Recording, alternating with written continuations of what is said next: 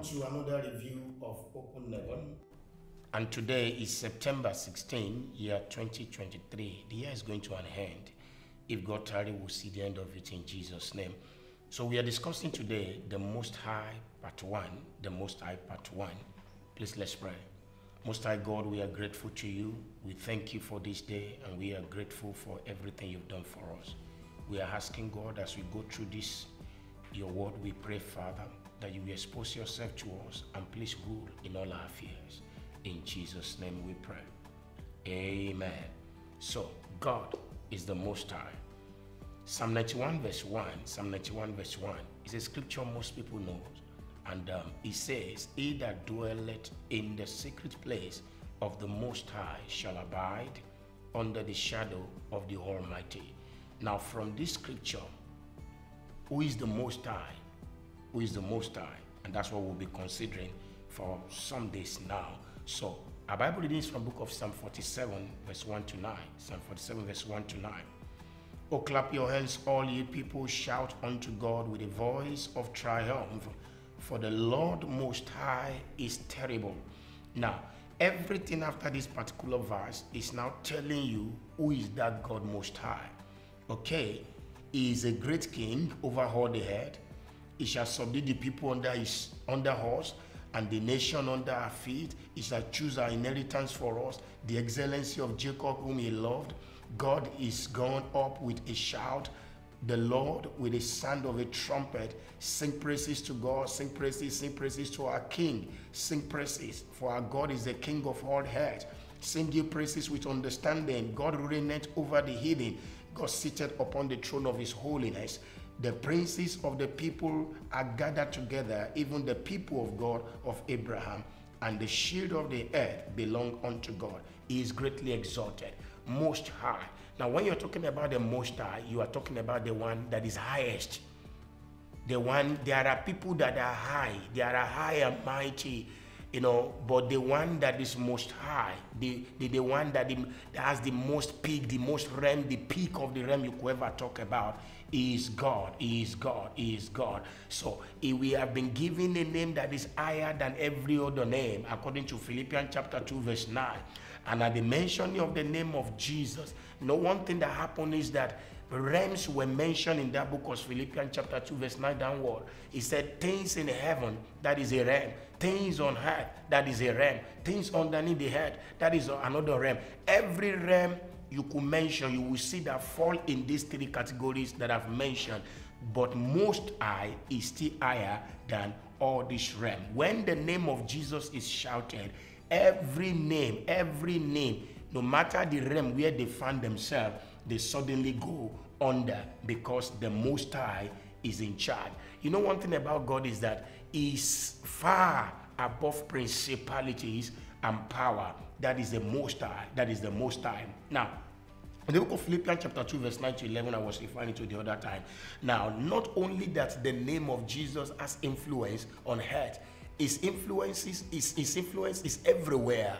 So Most High has influence in heaven, has influence on earth, has influence underneath the earth. So the fact that God is the Most High, however, has some certain implication. Now, what are those implications? We'll be considering one of it today, and the rest will be considered for subsequent discussion or subsequent days. Now, firstly, being Most High means that he has last say over everything. He has last say over your life.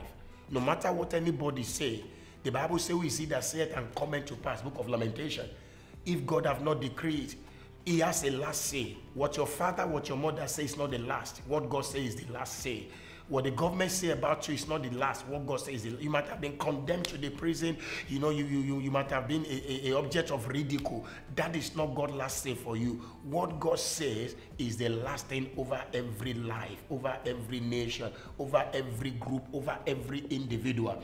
Now, one thing you must know is that When cases are being taken to court, it can be taken to one, and you are not satisfied, you will take it to another, you will appeal court, you are not satisfied, you will take it to Supreme Court, and you keep on going like that, and you are not satisfied. The president can say, okay, since the Supreme Court has made their judgment, let me give a presidential pardon, and things like that. But here is a God that there is no court that is above him.